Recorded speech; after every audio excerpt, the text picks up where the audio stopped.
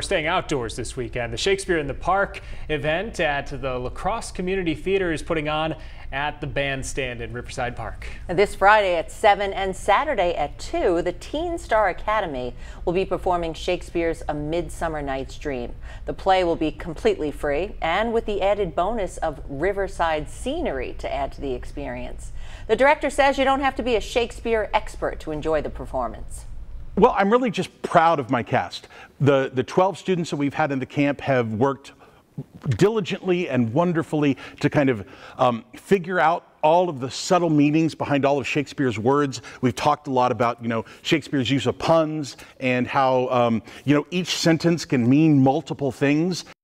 Now, with the mindset that the play was written for a teenage cast, Garcia believes that this performance will be one to remember.